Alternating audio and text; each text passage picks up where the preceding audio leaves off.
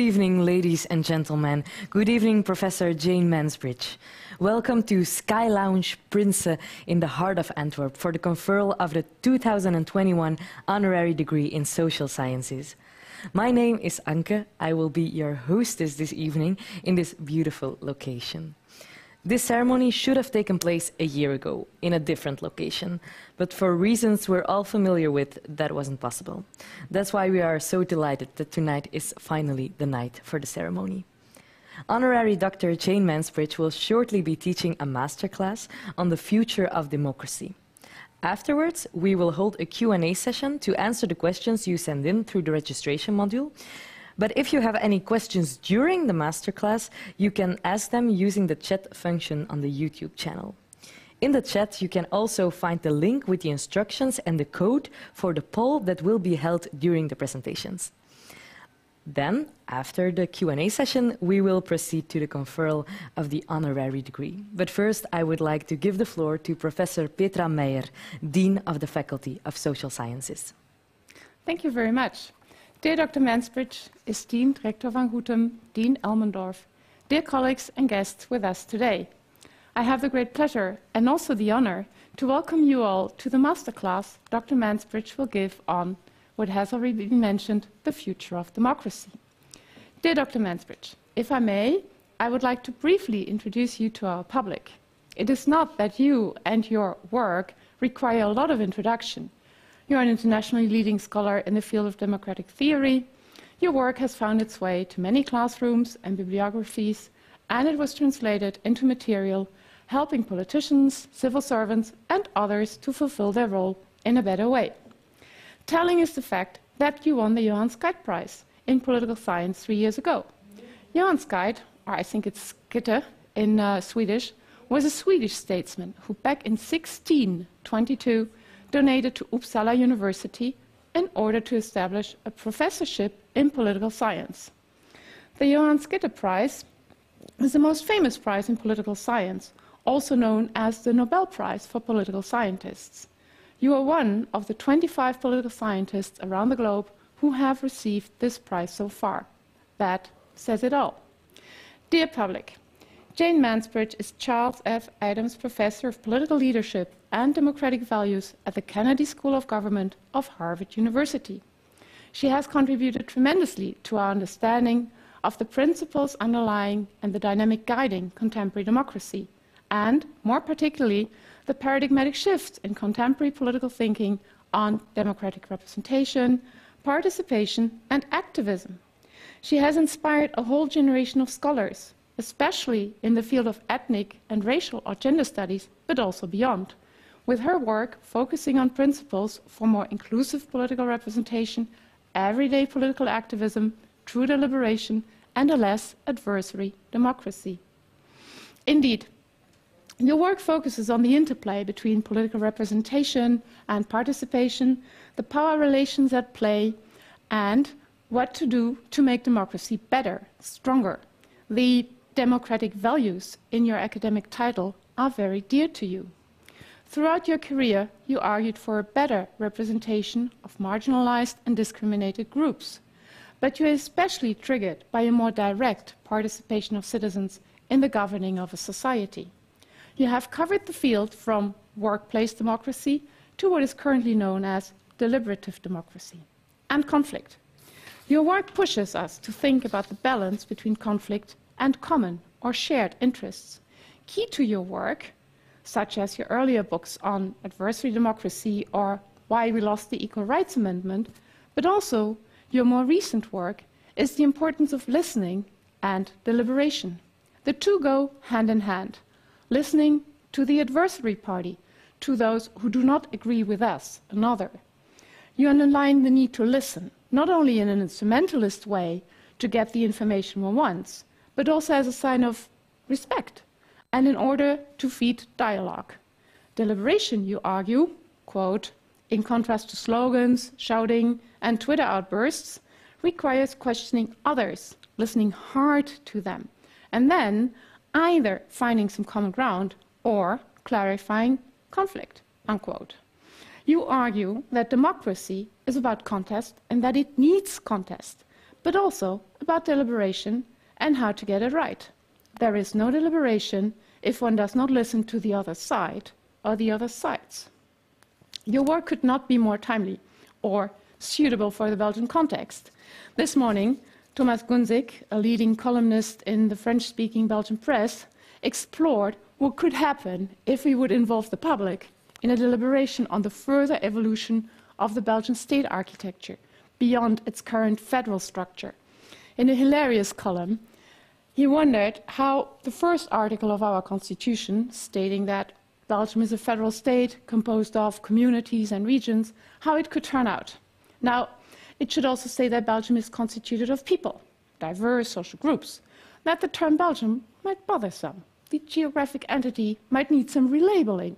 While he ended up with a very long and completely incomprehensible article for our constitution, he very well also showed us how difficult it is to find common ground beyond a sum of particular interests. I'll send him your work, copies of your work, I promise you. But this is not what we're here for today. The Faculty of Social Sciences, the University of Antwerp, value scholars with sharp minds who reach beyond their discipline. And this is what you do, Dr. Mansbridge. Dear guests, Dr. Mansbridge's aim is to strengthen democracy. You recognize the fluidity of democracy, how it permanently needs to evolve to do itself justice, because it is a democracy. Your work reflects a critically engaged concern about the way democracy advances. Social and political life is more than a study object to you, which you analyze from a distance.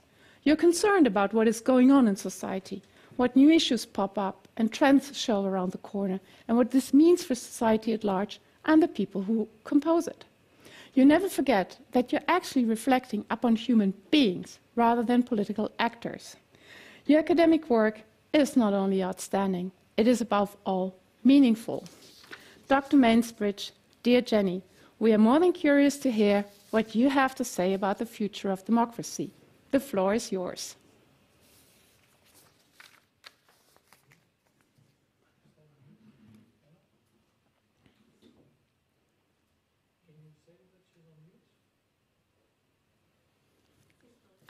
I need to unmute myself, and I am now unmuted, and I will say thank you again for that wonderful introduction, which makes me feel truly understood, makes me feel that my work has reached a brain and a heart in you, and that I very much appreciate. So I'm going to go right ahead then and welcome you all to this discussion of the future of democracy across the Atlantic by Zoom.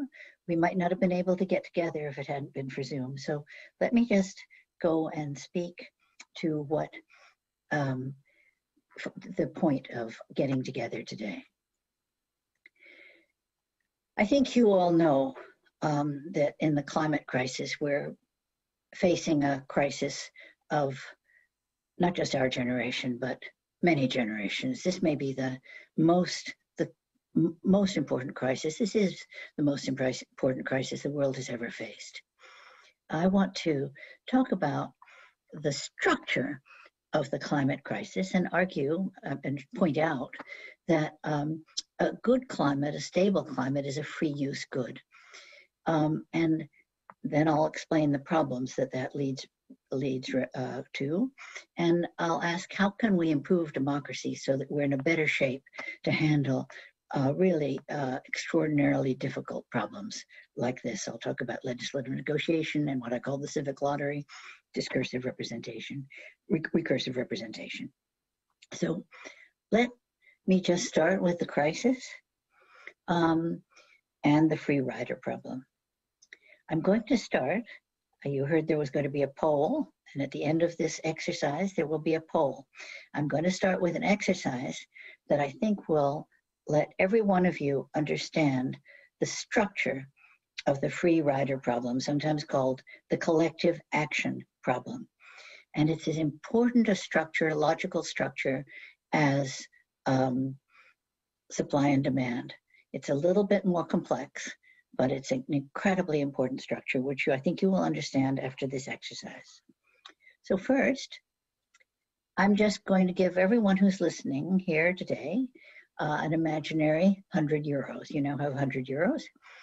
And you can now give me, through the poll, either 0 euros or 100 euros. Nothing in between, just because of simplicity of calculation. And then I'm going to be a doubling machine. I will double everything I get and give it back to everyone here equally. So I'll take everything I get, double it, and give it back to you equally. So if you give me the 100 euros, you'll get back your equal share of that doubled. Come on, hello. I'm trying to story capture people. There we go. I'm sorry. Somehow, aha, all right. A little bit of problem with the clicker here. So if you give me 100 euros, you'll get back the equal share. But if you give me 0, you'll get back the equal share of what everyone else gave me, doubled, and you'll have kept your original 100 euros. So you'll leave with 100 euros more than everyone who gave 100 euros. So you can see that it pays you to give 0, because then you'll leave with 100 more than everyone else. Now, if everyone calculates that, as they should, it's a rational calculation, everyone will give 0. 0 will come up to this wonderful doubling machine that doubles your value without any work on your part. You'll completely waste the resource of that doubling machine. So there's no trick to this. You can just think about it. It's a logic that was discovered between 1950 and 1965, and it had a tremendous effect on the social sciences, but no one has fully, I think, understood its repercussions for democracy, which we're going to go through right now. So you've thought about it? Are you going to give 0 or 100? Will you please go to the poll and give either 0 or 100, knowing that whatever is given generally, collectively, will be doubled by me and returned to you all equally. Okay, everyone, please do that now. There's a 20-second wait while you do the poll, so I'll wait for that. Maybe while we're waiting for the poll results, I'll just describe what's going on. You've just experienced what's called the common pool version of the free rider problem. And what you need to know is that doubled money is a free use good. I hope everyone will leave this talk today with the words free use good in their minds, and how important that is, because a free use good is one that you benefit from even when you haven't contributed to producing it. So let's say you gave 0 euros, you will benefit from what everybody else gave, and that doubled, even when you haven't produced it. There's that logic tends to lead to the underproduction of the good. We think of things like roads without tolls. Most of the roads you drive on don't have tolls, and that means they're free use goods. You can use them. Okay, what percentage is that? I can't quite read the percent. Or is it's still, the results are still coming in. I can see the things jumping up and down. So we'll wait till everyone's given that, and then we'll come up with the results. Wait a minute, I'll go back and just give you some more examples of free use goods, because please remember the concept of a free use good. Once it's produced, anyone can use it, like a good harbor that doesn't have a toll in it, good roads, and of course, clean air, and of course, a stable climate.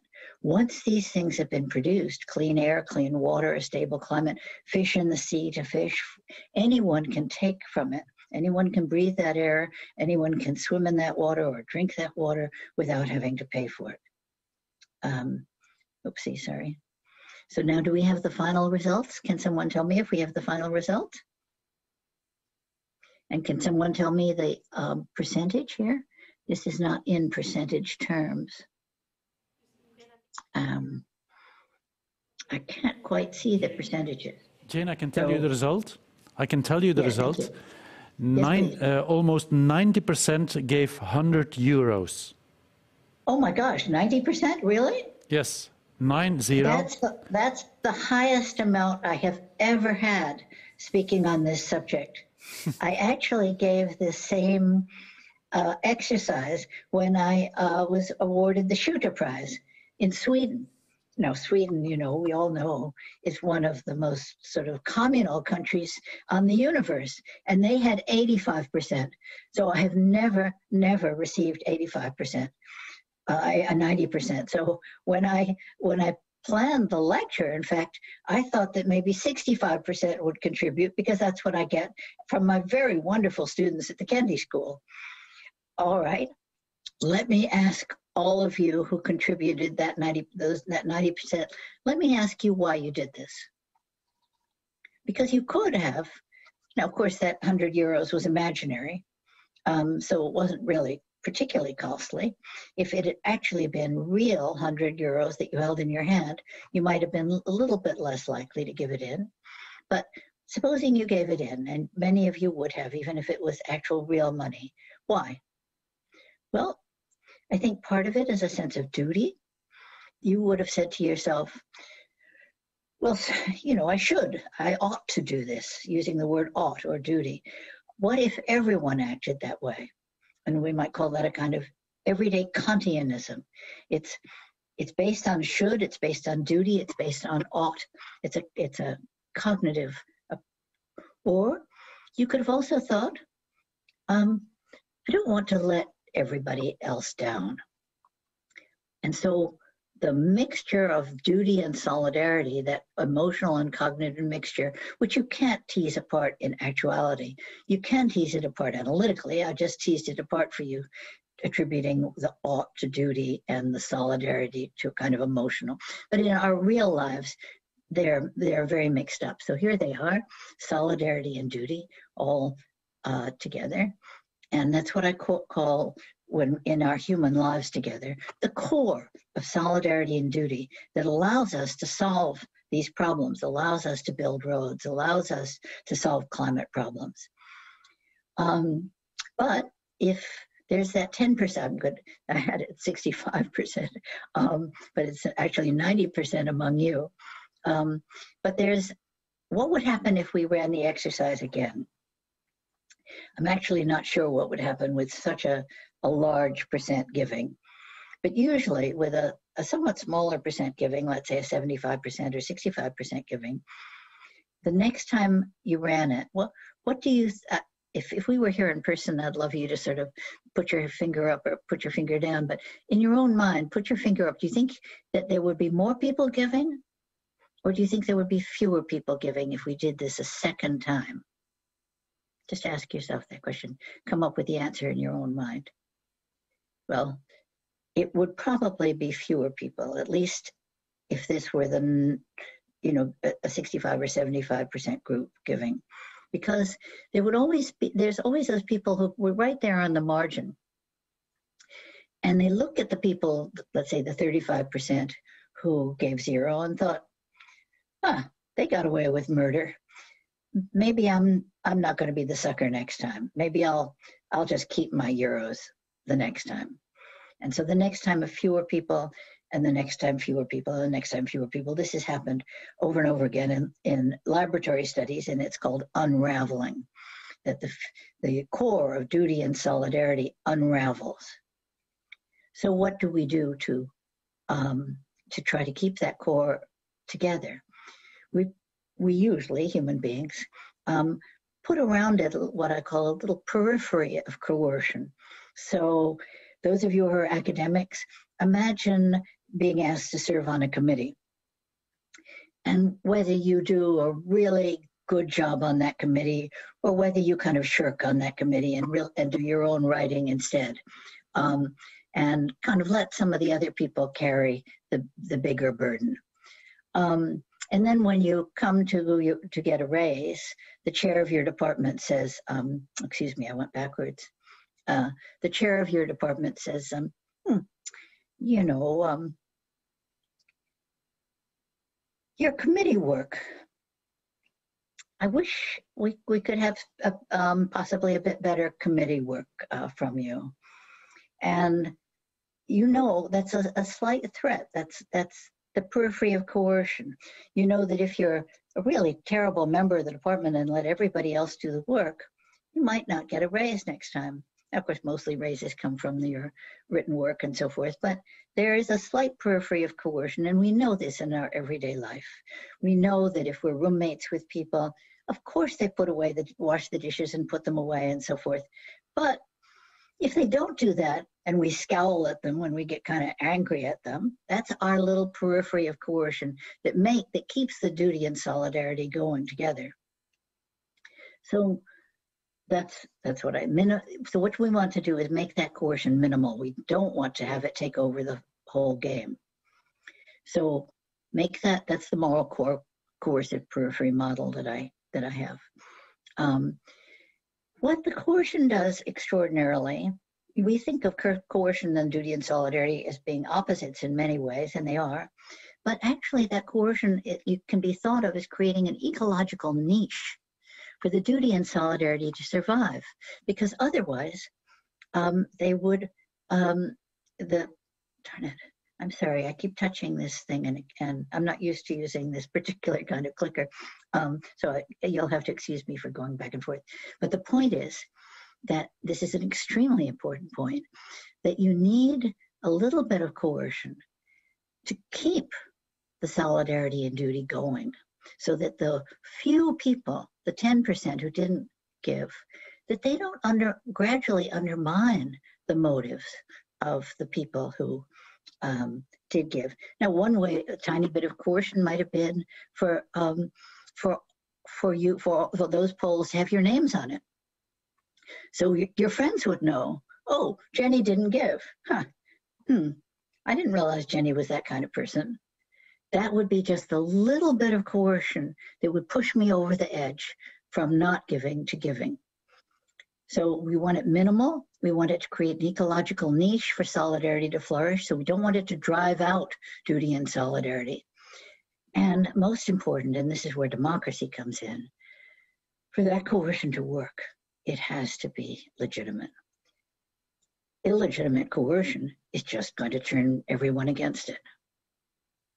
So that's our goal. Our first goal is to increase duty and solidarity in our communities. And our second goal is to increase the legitimacy of the coercion that we use. So, of course, the number of free rider problems in Europe is going to increase over the next years because we get more and more interdependent. And the more interdependent we get, the more we create these free rider problems. And the same thing is true with the planet. The more interdependent we get, the more free rider problems we're going to have, and such as climate change. We're going to need free use goods. We're going to need goods that can't just be paid for through private property. And then that means we're going to have to use a lot of duty and solidarity with coercion around. Now, can you remind me when this lecture is supposed to stop? Excuse me, but maybe not. Okay, so you understand the logic. Increasing interdependence leads to increasing free rider problems, which leads to increasing need for state coercion. And so therefore we must find ways to make that state coercion increasingly legitimate. Why do you think so many people don't trust government these days? Part of the reason is that there's just more and more and more coercion. And we're going to need more and more and more coercion. So it's absolutely critical to make that coercion legitimate. So how do we do that? I think we can't do it with the 18th century framework of democracy that we have. It was very, very good. We shouldn't scrap it. We should keep it. We should improve it. But we need much more. And I'm just going to throw out 3 possible ideas, 3 things that have worked a bit. But but really, I think that you all should be thinking, you're the creative minds, you're the future. So please don't just take my thinking, think yourself, how can I and my colleagues make democracy more legitimate? So here's the first one that I've been working with, legislative negotiation. And some of you may be in schools, public policy schools, law schools, or have been in schools, public policy schools, law schools, business schools. Every one of those schools these days has a course on negotiation. It's usually one of the most popular courses because it teaches extremely practical skills. And one point there is to look for the interests behind the positions. What does that mean? If I find out what you really want, underneath what you're asking for, maybe I could find a way of giving you what you really want that's at less cost to me than what you've been asking for. And I'm going to give you a little quick example here. Oh, by the way, this entire idea was created by a woman named Mary Parker Follett, who died in 1933. She never had an academic position, of course, because women couldn't have academic positions in those days. She did lecture. She was a very popular lecturer among business people. And she invented this concept, integrative negotiation, which has been redubbed win-win negotiation. And I'll show you an example here. Think about a little gas station, let's call it. And we have a company, Texoil, who wants to buy that gas station. Now, the Texoil company can't pay more than, what is this, $500,000. Not more for various reasons. That's absolutely fixed amount.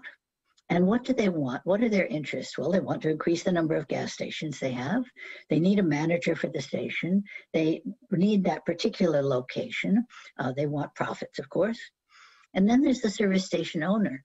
He can't sell for less than 553, is it? Because he has a plan to buy a boat, get some money and buy a boat, and sail around the world with his wife. That's been his. The two of them have had this dream for a long time, sail around the world, and they've calculated out how much they'll need for food and clothing, how much for boat repairs, how much they'll need for savings once they get back, because he's going to have to spend some time getting another job when he gets back, some money to get the boat ready, and so forth. And what are their interests? Their interests are to pursue their life's dream. They want security for when they come back. And the wife has cancer. The reason they're doing this right now is the man is worried about his wife's health, and they want to do this right now so that they'll be able to fulfill their dream. Okay. Can anybody see a deal that they can make? I mean, if you look at it, there's what you call no zone of possible agreement. That's called ZOPA, no zone of possible agreement, because the Texoil folks can't pay more than $500,000, and the service station owner can't sell it. That's his absolutely bottom price. So if you look at that, just think about it for a second.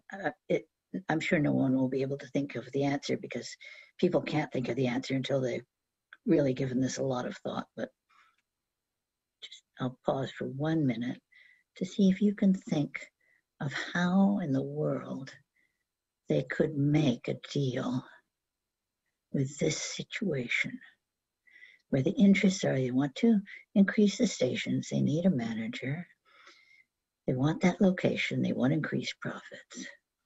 And the service station owner wants to pursue their dream and sail around the world. They want security and a cushion for when they return.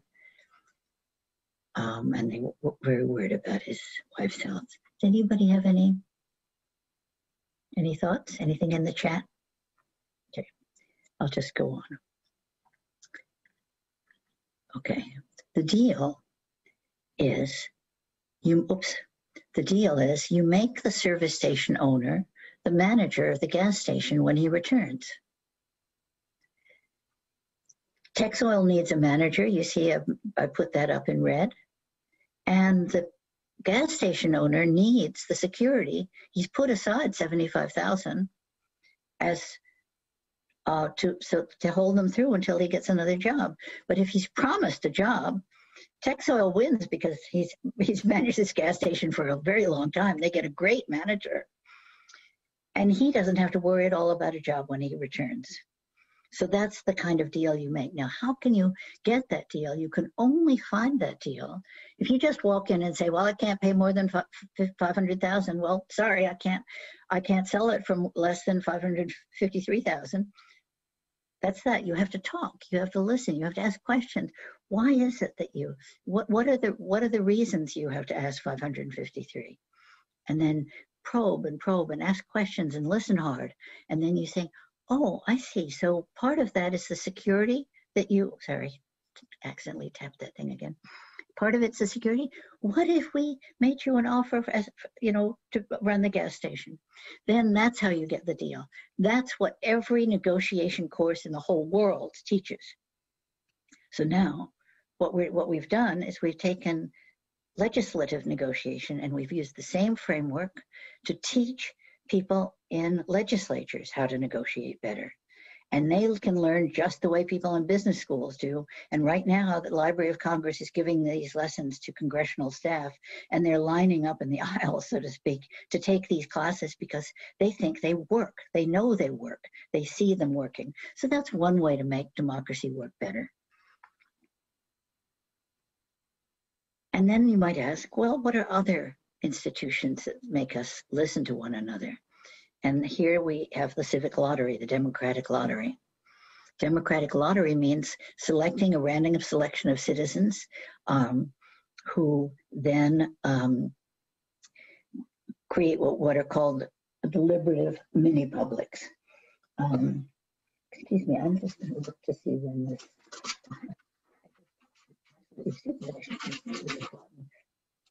myself when I go to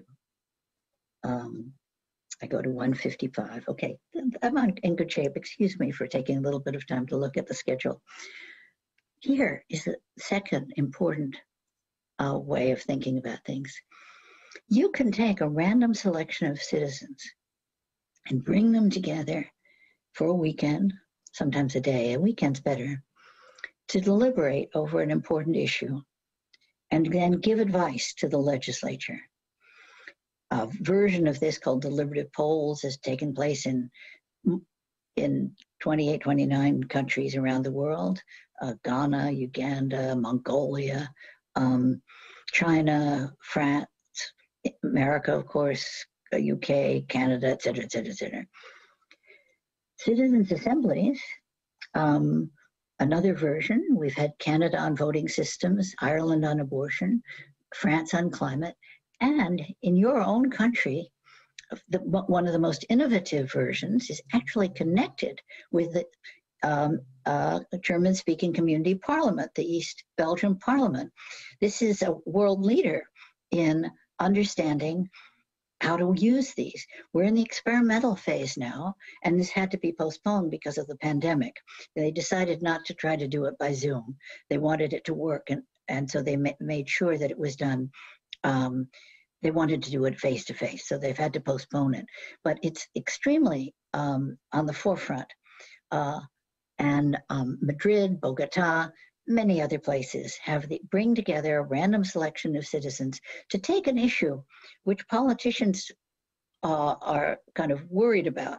And often when you increase coercion, that's something that politicians don't want to do.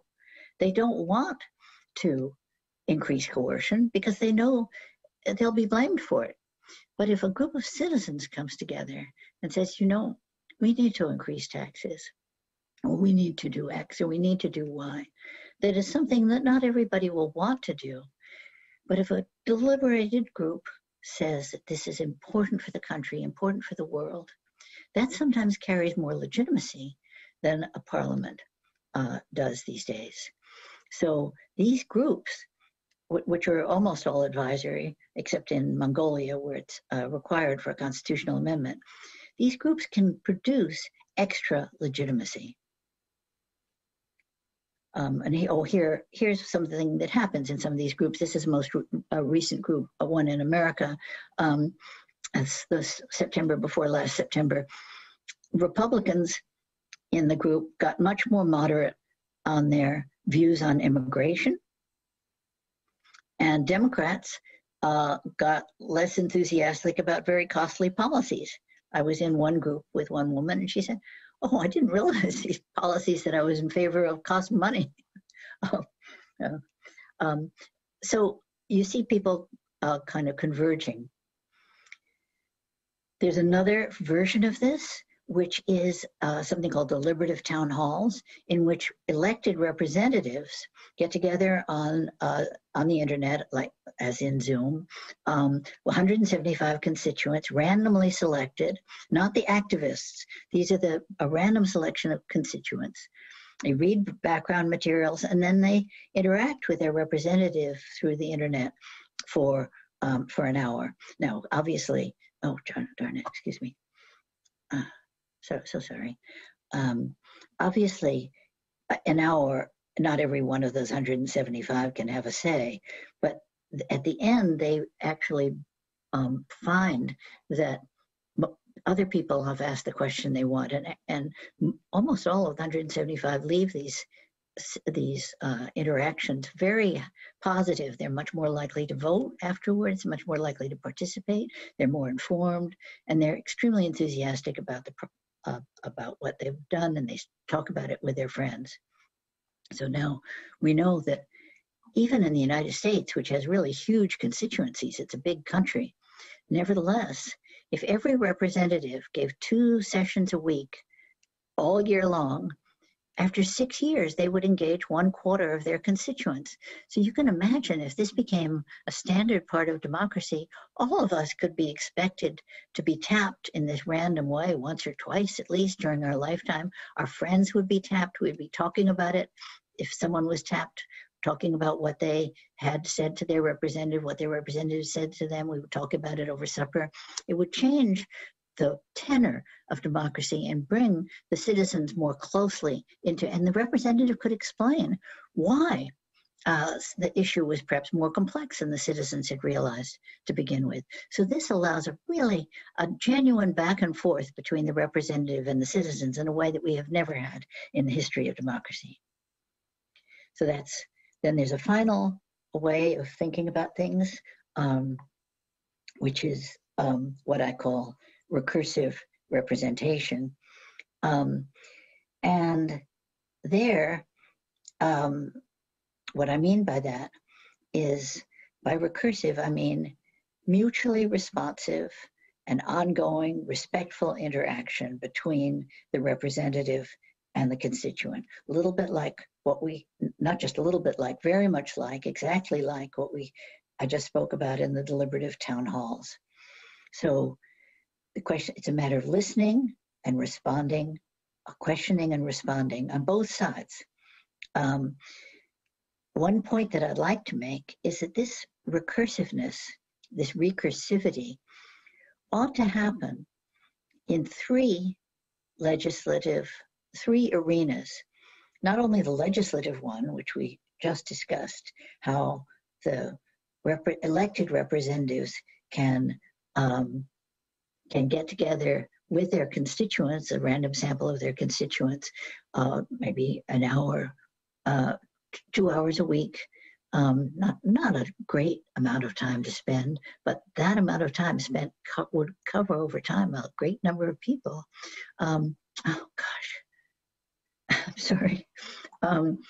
So there are 3 arenas, not only the legislative, but also the administrative and what I'm going to call the societal. And I'll explain what I mean by societal later. I just mean the NGOs, that whole arena of civil society. We can have recursivity in all 3 realms. So right now, the model is, as you all know, a voter elects a representative, the representatives choose administrators, the administrators implement the laws on the citizens, and that's the story. A different story would be to have recursivity throughout the system. All of those are little arrows, and it's the citizens having a recursive relationship with the elected representative. The elected representatives having recursive relationships with the administrators, listening, talking, discussing, and the administrators having recursive relationships with the citizens. And both the elected representatives and the administrators having recursive relationships with the civil society organizations, the unions, the NGOs, other groups that represent citizens through civil society.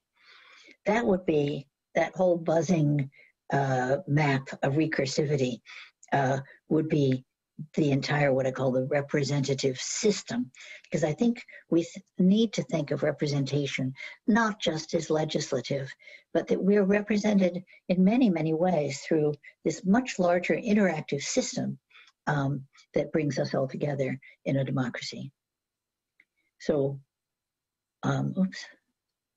Okay, so I'm going to look through these different interactions or potential interactions, and the dotted lines will show what's not really happening now, and the solid line will show what's happening now. So right now, we don't have very much in the way of recursive interaction with representatives. We certainly have meetings in which the citizens ask questions and often or shout and make the citizens make their needs known, or protests in which I walk down the street and shouting, and I make my needs known, make my needs known. So that goes one way up to the representatives, and then the representatives say back, I can't do that, or yes, we'll try to do that, or whatever. That's two-way communication, and it's good. It's good. It's very good.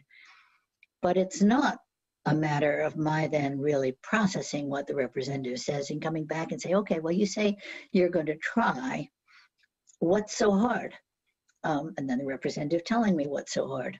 And my saying, well, I don't think that should be so hard for the following reasons, or whatever it might be. Think of any conversation that you have in your family or with your friends. That's the way we talk. That's the way human beings make progress.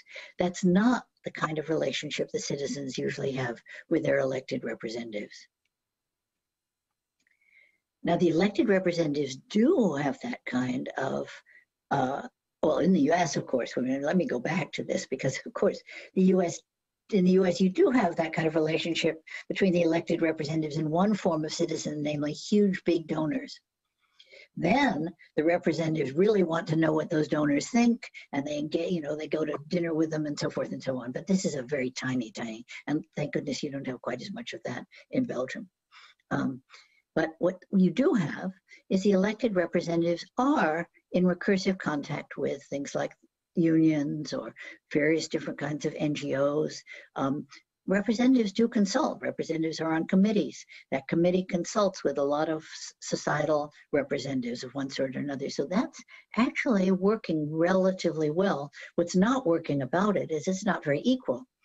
It hasn't been, that system hasn't been looked at from a democratic perspective and said, are the representatives really consulting in an egalitarian way? Just accidentally. So the next set, if we have, as we just do, that's solid, that's happening, those elected representatives consulting with the societal representatives. But then problematically, the societal representatives are not consulting in a recursive way with their citizens. And I found this out myself through one of the students in my class. He came from East Germany. He had been working, my class at the Kennedy School. He had been working in the EU, and he had worked himself up into a relatively medium-level administrative position. He was young, very smart, very good guy. And he was going back one Christmas to drink with his buddies on the construction site that he used to work on when he was in school.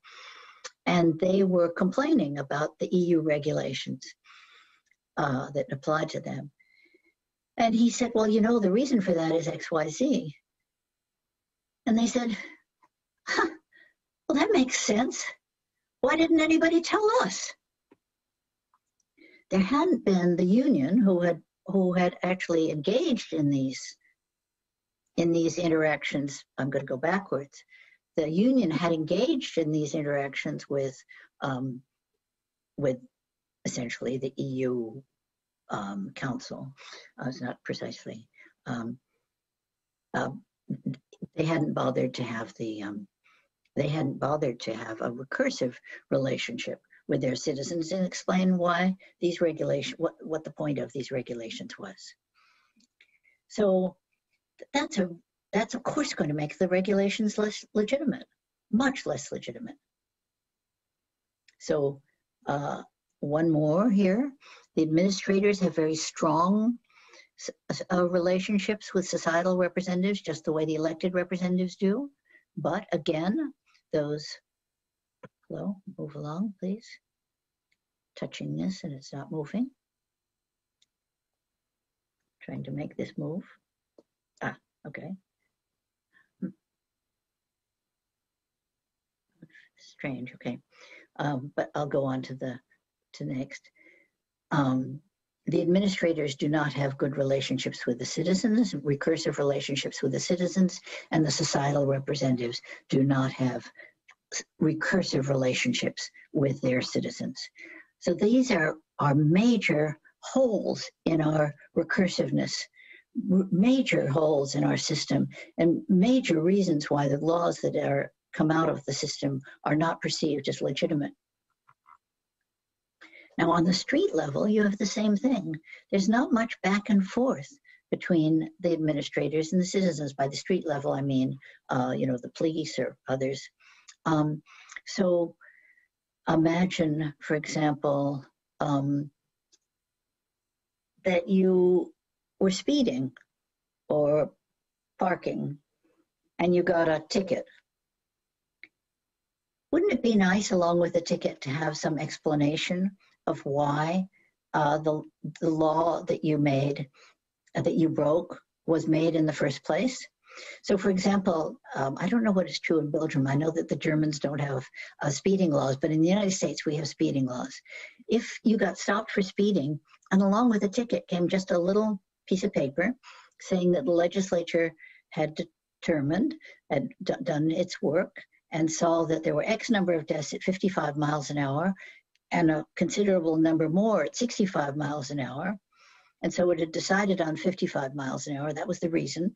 And here's a space for, if you think that that was not a good decision, write this in, and write your name in, send it in, and you'd get some sort of response. Some feeling that there was some ear, some listening, something going on at the other end, that it wasn't just the hammer of government coming down at you. If you're waiting at a government bureau, what about a little poster on the wall saying, we have this many people coming to ask us for help every day, and we have this many numbers of civil servants to help you. That's why there's such a wait. If you've got some suggestions about how we can make the wait a little bit less painful, please put them in the box and then actually act on those suggestions, so that there would be some sense of recursivity, some sense there was something I could do, some ear at the other end for my complaints about why I'm being treated so badly. So similarly, there is now recursive relationships, as I say, in the societal realm there. But again, as we've said over and over again now, the societal groups are not in recursive relationships, most of them, with their constituents. So the goal is to increase legitimacy by increasing recursive communication in the legislatures, at the policy-making level of administrators, at the street level between administrators and citizens, and in the societal level, that is to say voluntary associations, between the organizations and their members and other citizens. All of these links, strengthening these links and making these links more recursive, making them more full of people listening to one another and responding to one another and caring about what each other says and taking it seriously, that's going to be a way of making laws somewhat more legitimate. Now,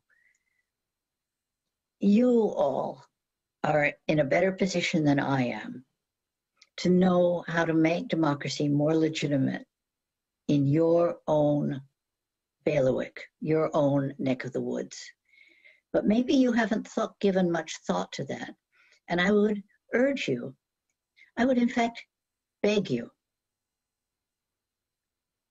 to take this question seriously and ask yourself, how can I make the democracy that coerces me more legitimate? How can I make that coercion more legitimate?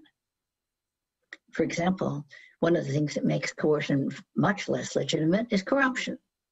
And we know that some societies, some countries are much better at dealing with corruption than others. We can learn from one another. The Hertie and the Gothenburg School are both working on how to learn from one another about how to reduce corruption. That's a very delegitimating feature of government.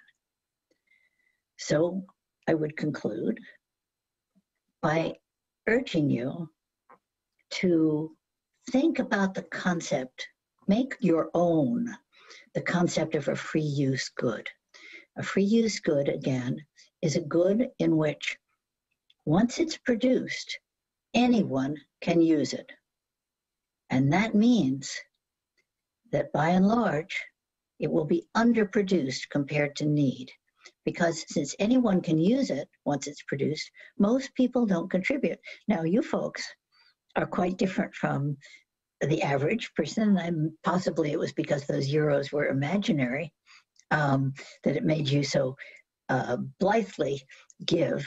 But in the real world, as you know, you're not going to get the roads and harbors and the various laws you need simply by people voluntarily giving.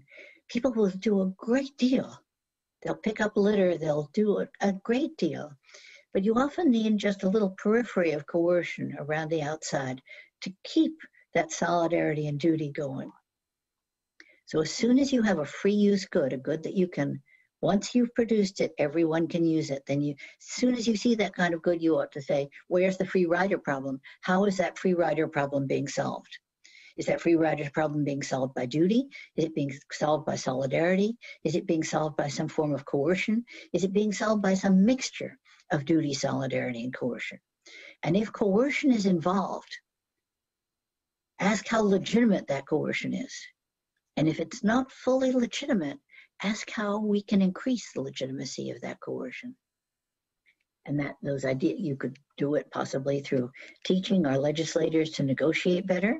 You could do it possibly by bringing in more citizens in these deliberative arenas, these mini-publics, these deliberative mini-publics, these citizens' assemblies, where they talk to one another and come up with solutions that sometimes the legislators haven't even thought of, or make decisions that legislators are a little afraid of making. For example, in Rome, they had to decrease hospital beds. They had many more hospital beds than they could use, and it was not efficient use of the taxpayers' money. But no politician wanted to advocate for the reduction of hospital beds in that particular politician's district.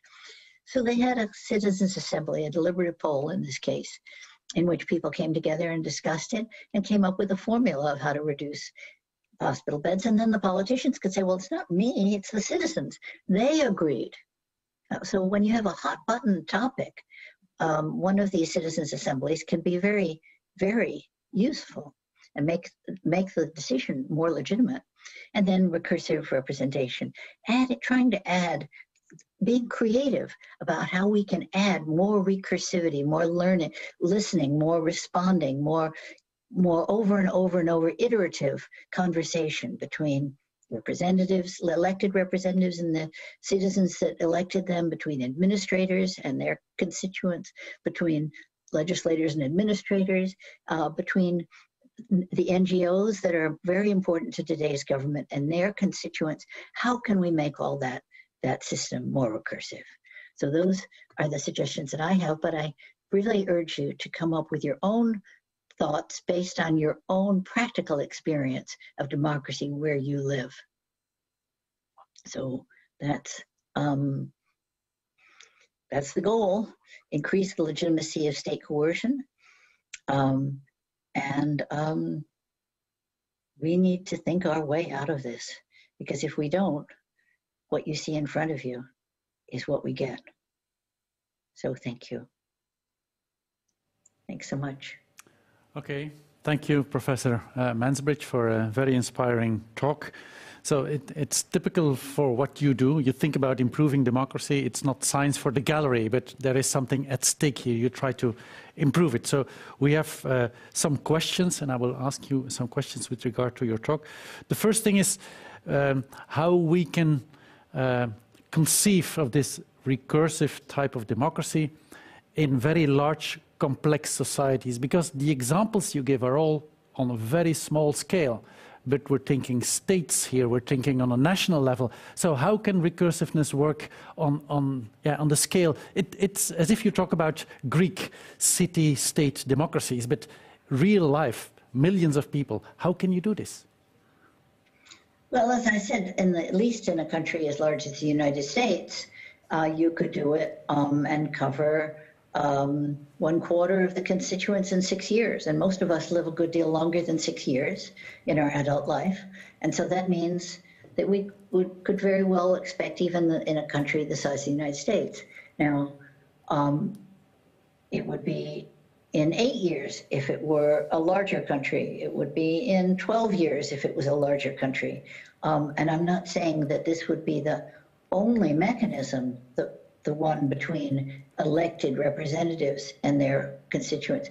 But even if you were just consulted once every 20 years, which would really be able to get you quite a large constituency, you could cover quite a lot of ground.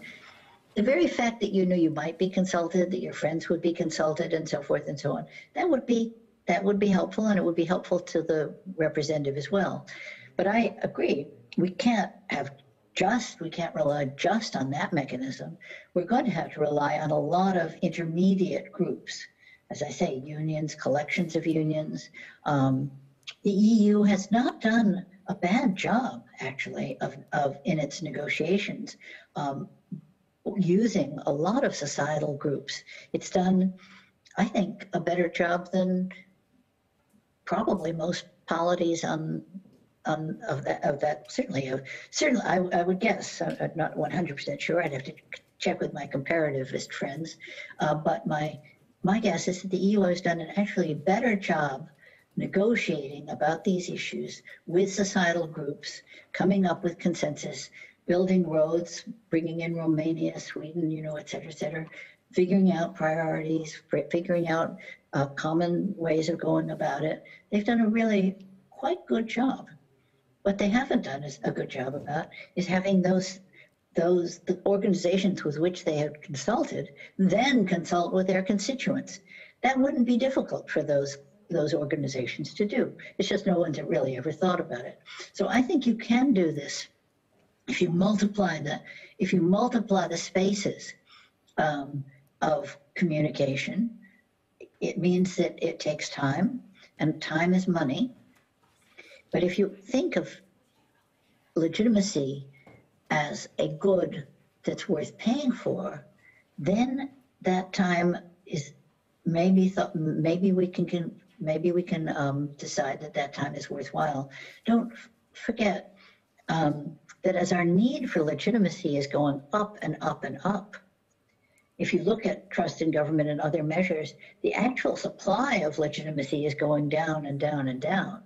So you've got increasing demand and decreasing supply. And as you know, what happens when you've got increasing demand and decreasing supply? The price goes up. So the price of every, so to speak, ounce of legitimacy has gone up. Each little ounce of legitimacy is worth more.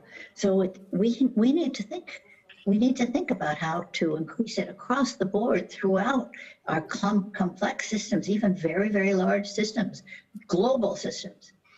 Most of the connections between citizens and the governments who participate in these global decision-making arenas are very thin, very thin. There hasn't been much attention.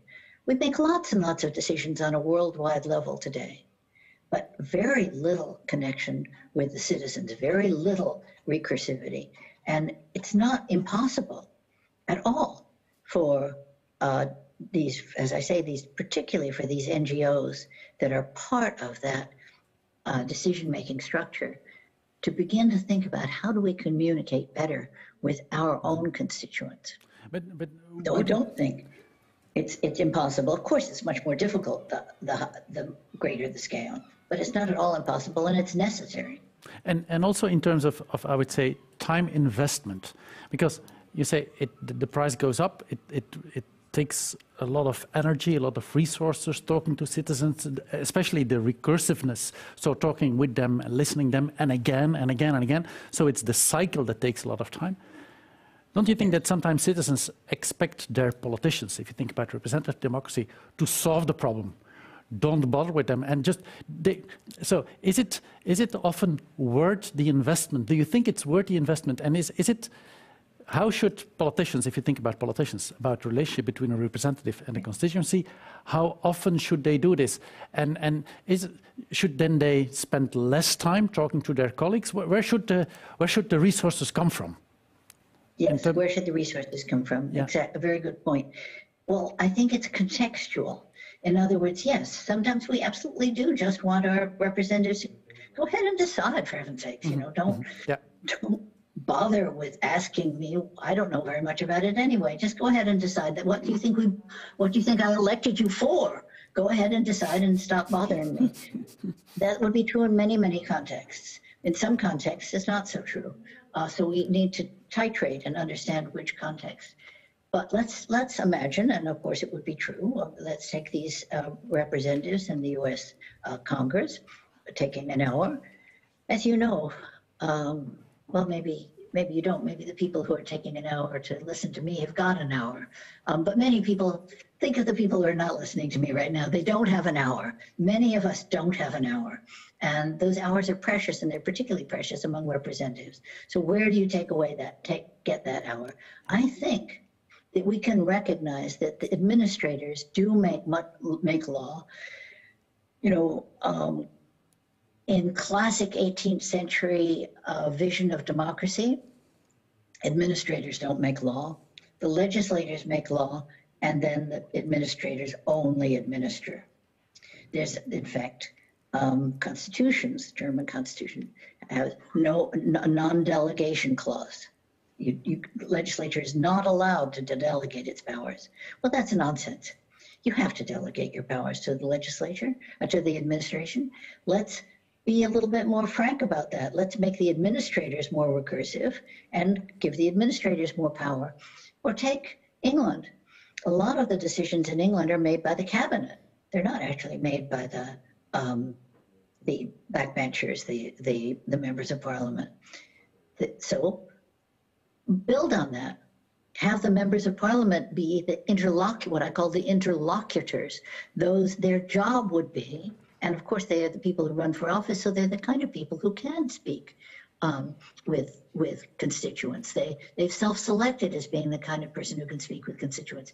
Have the representatives be the people who speak with constituents, find out what they mean, explain what's going on in parliament to them, and then turn around and explain to their other legislators the way their constituents think, and let the cabinet make most of the big decisions. So there are ways of delegating parliamentary time that we haven't considered, I think, seriously.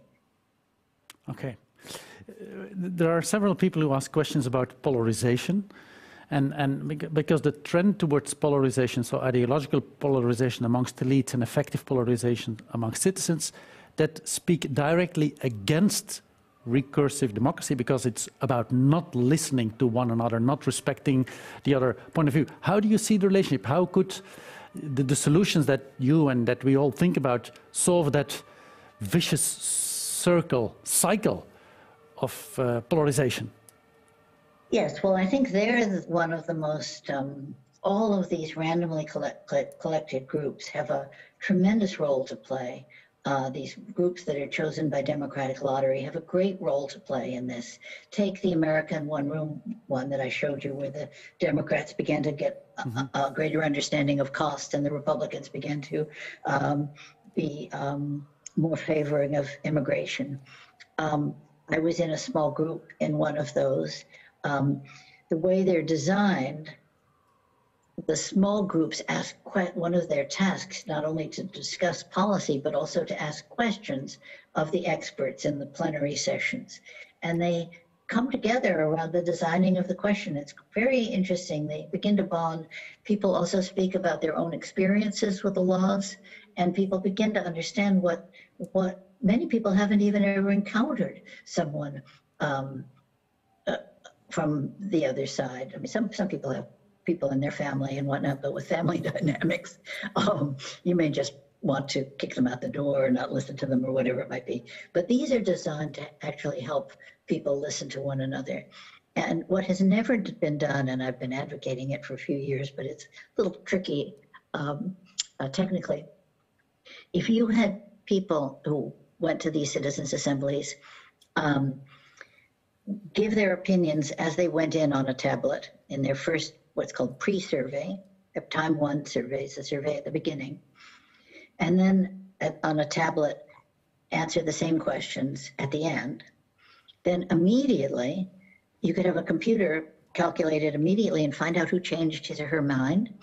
And then you could immediately interview them and say, why did you change your mind? And then when you presented the findings to the public, instead of just presenting numbers, which is the way we do it now, X% changed their minds, well, a little bit like that. Of course, that was a pretty dramatic diagram that I showed you. You don't usually get quite that dramatic. But that was numbers. What I showed you was numbers. It wasn't reasons, and it wasn't people. And I think if you could interview people who changed their minds and broadcast that, well, I thought this going in, and then I changed my mind because of this person said that, or they showed me how this had affected them. And so then I changed my mind. I realized that no, I had only been looking at one part of the puzzle. If real people were videoed giving real reasons as opposed to just the numbers, I think that might help. We're talking small changes, but sometimes small changes are cumulative. Sometimes small changes can create a cascade of norm change. I think we're going to need a great deal more than just that, but that's one thing that could work. There's also someone who asks a question about the climate change problem and the free rider dilemma or the collective action. Aren't we confronted with a situation with climate change when there is individual free riders, there is collective free riding, there is state free riding, there is continent free riding, there is developed countries against less developed countries free riding. So there is all kinds of comparisons. Can we ever solve this problem? The word solve is a very strong word. Contain climate change, or at least... Solve means, so to speak, figure out a way of kind of getting rid of it. I think the chances that we will solve it are, at the moment, small. I think the chances that we can make headway on it are great. And I think that whoever asked the question was absolutely right in pointing out all the different kinds of collectivities that can free ride. Yes. But surprisingly, I don't know how many of you in the audience today knew the dynamic of the collective action problem, the free rider problem, but many people don't. And yet, as I say, it is to government as supply and demand is to economics. It is the fundamental logic. It is the reason for government.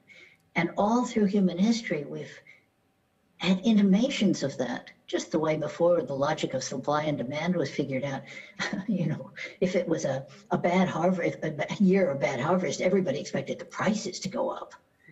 So we've had intimations of it, but we haven't had the logic. We've had the logic since the middle of the last century, but we haven't actually applied it to our democracy well enough. So some of you may never have heard of the free rider problem, may never have heard of a free use good.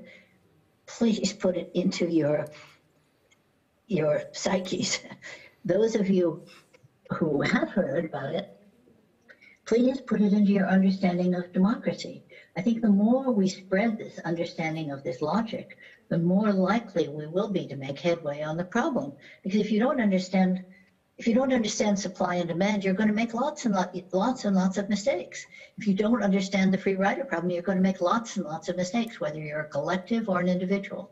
So I think that actually understanding the problem will get us somewhere. There's a question about solidarity. So solidarity requires that people have something in common. So there must be, they must consider each other, they must be tolerant, there must be a perception of being equals and so on. So that having something in common in larger societies that are increasingly diverse, ethically, culturally, in many, many different respects, how can solidarity still be a cornerstone of that spontaneous pro-social behavior that people have, if we are much more diverse than before? Well, this is a good question, and Bob Putnam has actually shown that more diverse societies tend to have less trust in one another, and that seems reasonable. So what do we do about it? I think here's where there's a kind of a battle going on between, a battle is, I don't mean to say an overt conscious battle, but between social media, which tends to polarize us, take us into our separate bubbles, and programs, well, maybe like this, or but anyway, other programs, that movies and so forth, that show the human side of each of us, that show each other that we all are humans. And I think all of us have gone to see movies about people who are not like us at all, and ended up crying in the theater, or rejoicing with the person who, you know, with the athlete who just broke the XYZ barrier, no matter what ethnicity they were. So we all have these human ways of responding to one another. And I think the media and the ways we communicate with one another, we're going to have a lot to either help or hurt in this struggle between polarizing us and letting us understand one another as human beings, because understanding each other as human beings is a major, if not the major, core of solidarity. There is, I think, an interesting question. So when we were sitting outside waiting for you to start talking, we had a discussion about the sweeping reforms, sweeping policy reforms.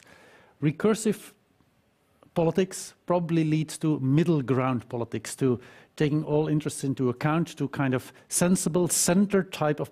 How can big sweeping reforms like the New Deal still be done when you slow down the process, talk to everyone, wants everyone to be on board? Can you still do the big change, you think? Yes, I think you can. I think it's a common mistake to think that a deal, deciding to go forward together, requires moving toward the middle. Think again of that Texoil example that I gave. It wasn't that they said, oh, okay, you know, I can't pay more than 500,000. You can't sell it any less than 550,000. So how about 525,000? That wasn't acceptable to either of the sides. Coming to the middle, and this was Mary Parker Follett's great insight. This, you know, was a brilliant, brilliant insight. She was sitting in, as she wrote back in those days, she was sitting in the Harvard Library one day, and somebody came in. She was sitting next to the window. It was kind of hot in the room, and the guy said, "Can we open the window next to you?" But that would have created quite a draft on her papers. So she said, "Well, you know, he could have won or I could have won. I could have said, I have this seat next to the window, you know," or he could have said, "Well, I'm XYZ in the hierarchy. I'm going to go speak to the head librarian." Or we could have opened the window part way. Opening the window part way would have still made a draft on my papers, and it wouldn't have given him the cool window. It wouldn't have given him a cool room. So neither of us would have succeeded by having the middle way be the way. So I suggested opening the window in the next room. There was no one in the next room. There was no one who needed, it was just a storage room. Open that window, that would cool the room out. I wouldn't have the draft. They went beyond the demands. The demand was she wanted the window closed, he wanted the window open. They went beyond those demands to look at the actual interests underneath, and they found that the interest could be satisfied by a creative solution. So that can happen if you think, if you allow yourself to think in a non-zero-sum way, allow yourself to think not just that has to be down the middle, moved to the middle. But what's really going on? What are the interests that we can satisfy if we get creative? Okay, thank you very much, Professor Mansbridge. Okay, before we move on to the presentation of the honorary degree of Professor Jane Mansbridge, we enjoy now some live music brought to us by the bass baritone Wilfried van den Brande, who has performed as an impressive soloist on almost every major stage in Europe and worldwide. And Wilfried will be accompanied by Bart Rodijns, a virtuoso multi-instrumentalist and owner of no fewer than 24 historical keyboard instruments, who will play the piano for us today.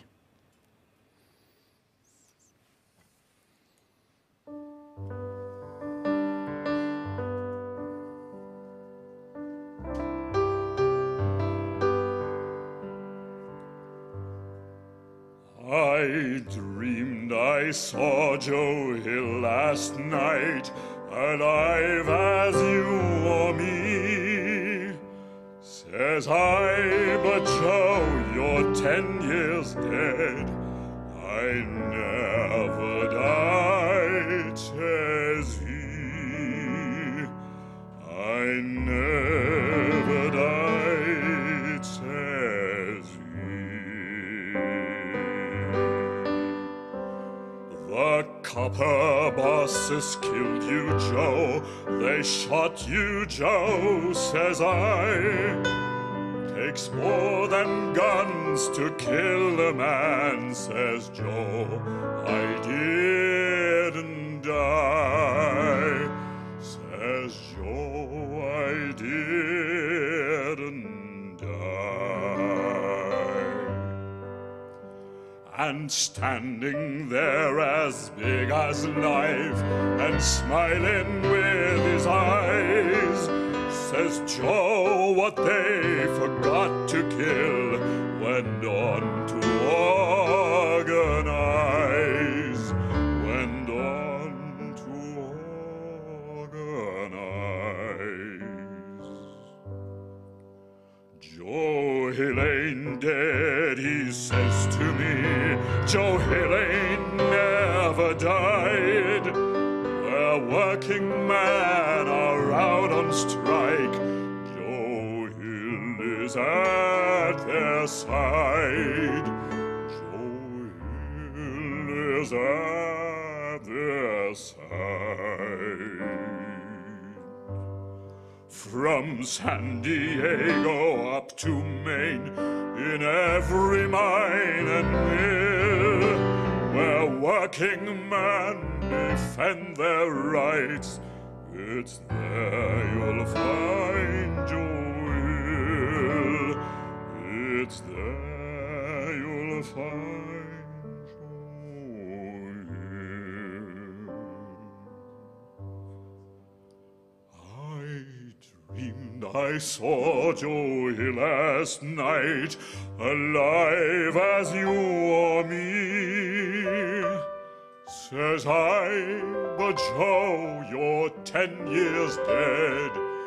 I never died, says he. I never died, says he.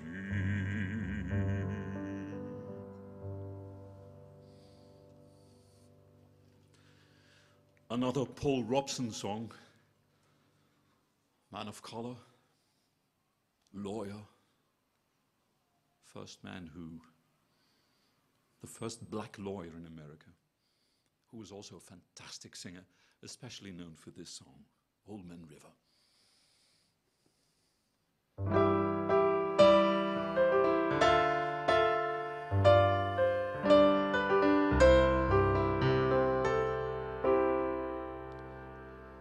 There's an old man called the Mississippi.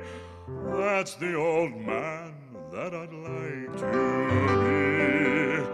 What does he care if the world's got troubles? What does he care if the land ain't free. Old Man River, that old man river, he must know something, but don't say nothing. He just keeps rolling. He keeps on rolling along.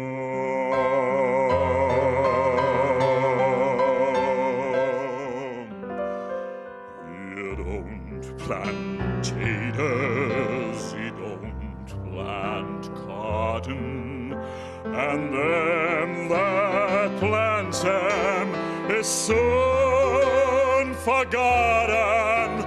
But Old Man River, he just keeps rolling along.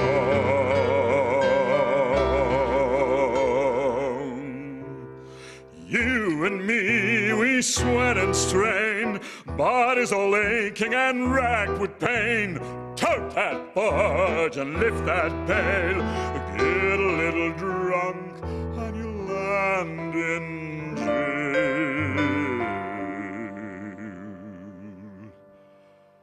I get weary and sick at trying.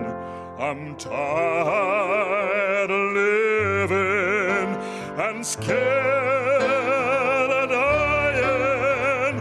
But Old Man River, he just keeps rolling along.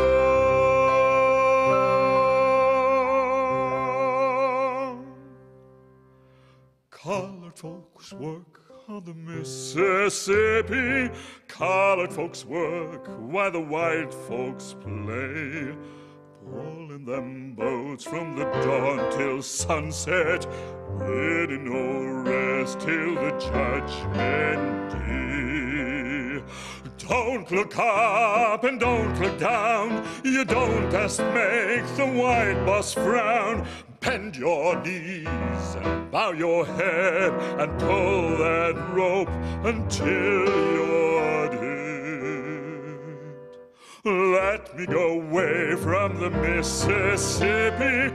Let me go away from the white man boss. Show me that stream called the River Jordan. That's the old stream that I long to cross.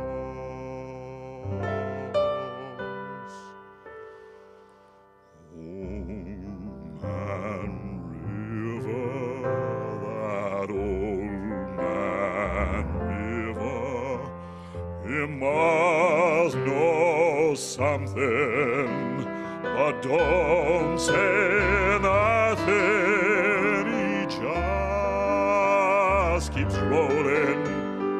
He keeps on rolling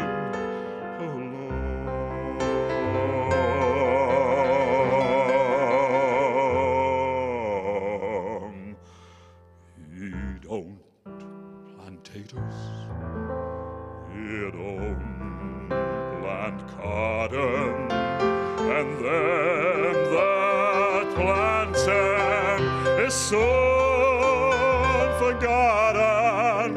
But Old Man River, he just keeps rolling along.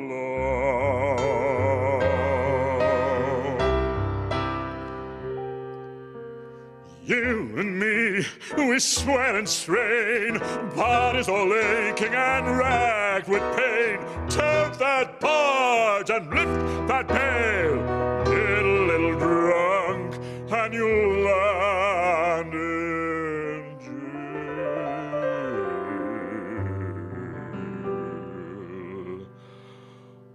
I get weary and sick trying. I'm tired of living and scared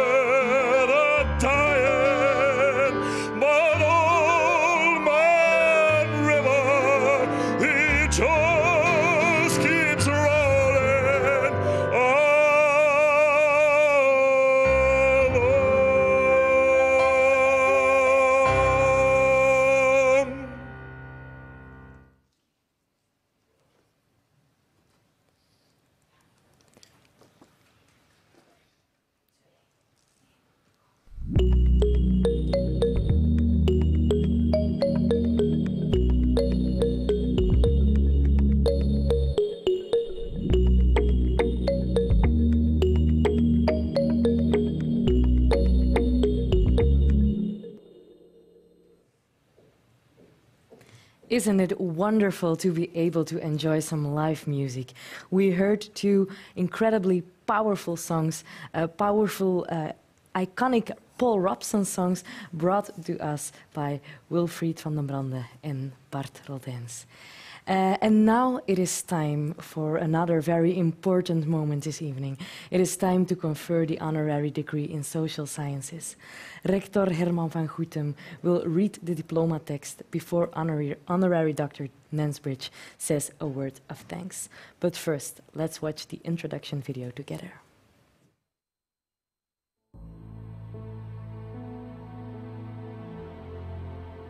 Het departement Politieke Wetenschappen wil een eredoctoraat geven aan Jane Mansbridge voor haar indrukwekkend werk over eigenlijk de manier waarop onze huidige democratie werkt, zou moeten werken, de dilemma's die erin zitten.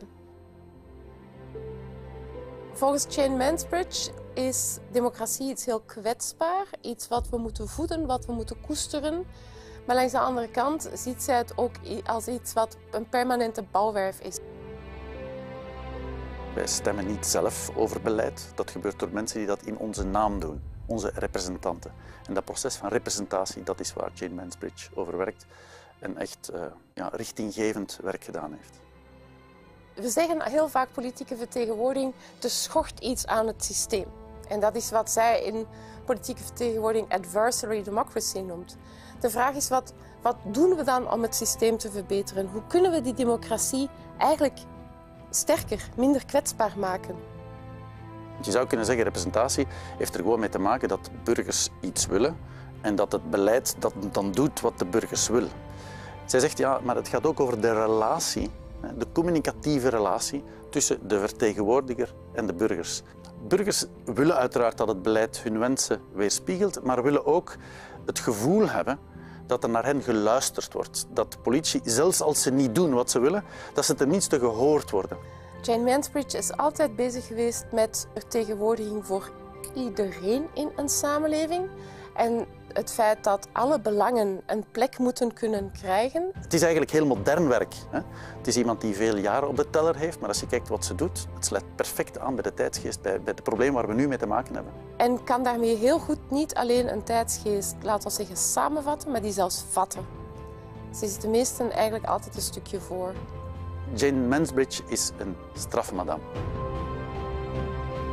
Mensen willen een democratie, maar ze hebben een probleem met de representanten en de manier waarop die zich tot hen verhouden. Ik denk dat dat de essentie is van politieke wetenschap. Het gaat over de kwaliteit van de democratie. Daarover werkt ze.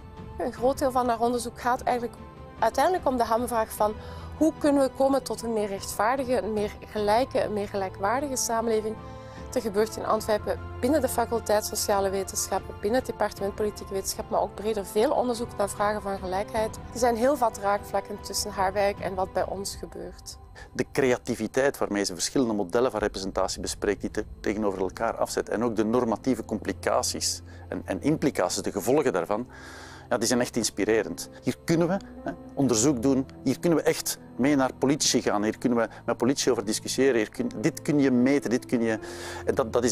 Dat is geweldig. Je zou kunnen zeggen, het is toch een beetje een academische ster. De vragen die zij zich stelt en de scherpte waarmee zij op een absoluut niet dogmatische wijze de vinger op de wonden kan leggen en antwoorden formuleren. Zij is theoretisch heel scherp, maar ook langs de andere kant glashelder en doet dat op een niet-dogmatische manier. Aan wie anders zou je een eredoctoraat willen geven?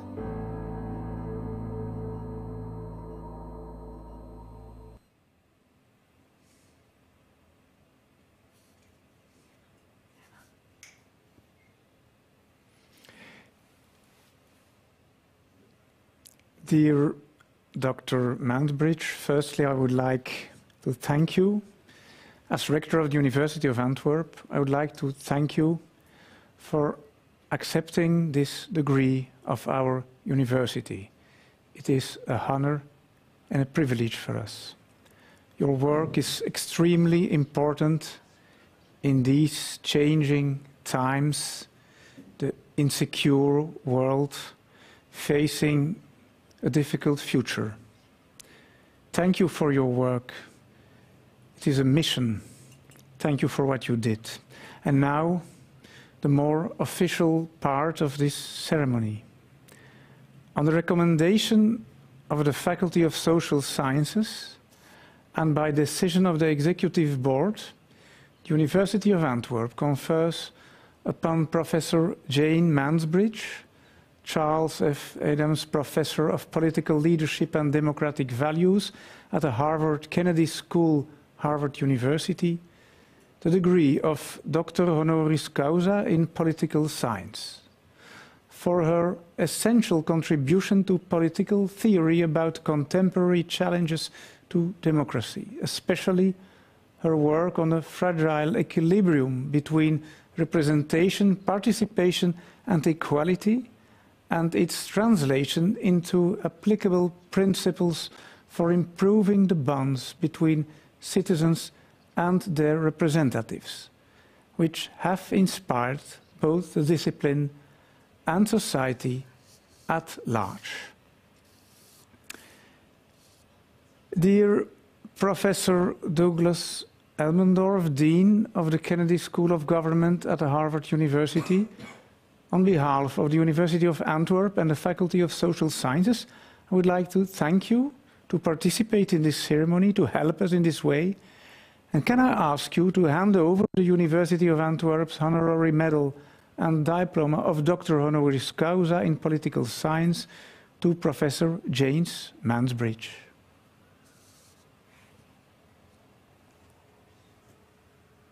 Thank you.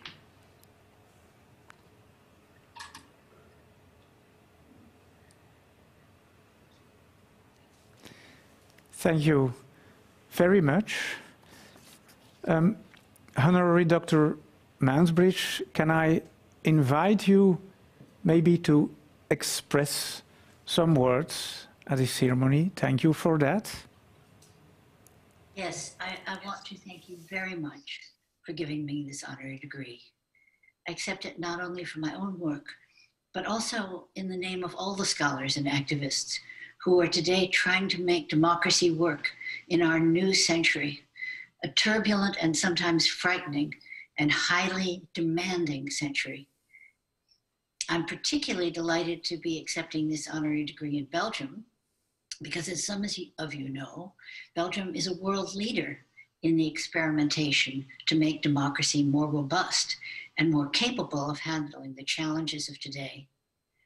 Both the German-speaking community, or East Belgium, and the Brussels region are developing examples of citizen deliberative assemblies drawn by democratic lottery.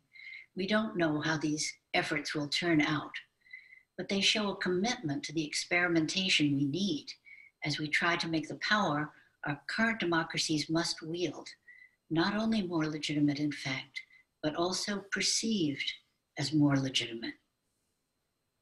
All my life, I've studied democracy in order to help make it better. This has been my own academic focus, and now it has become a collective effort. So I accept this degree with thanks as part of your university's recognition of the importance of our larger collective effort to increase the legitimacy of democracy for the great demands of the 21st century. Thank you. Thank you very much, Dr. Mansbridge. I would like to finish this evening by saying a few words of thanks. Thank you very much to Honorary Dr. Jane Mansbridge for your impressive work, for the interesting masterclass, and for accepting our honorary degree. Thank you also to the Universities of Antwerp's Rector, Herman van Goethem, to Dean Elmendorf of the Harvard Kennedy School, to Dean Petra Meijer, and to the Faculty of Social Sciences. Finally, of course, I'd also like to thank you all for joining us this evening. Let's hope that in 2022 we can once again fill the Aula Rector Danis to celebrate our honorary doctors in person. I hope to see you there and then.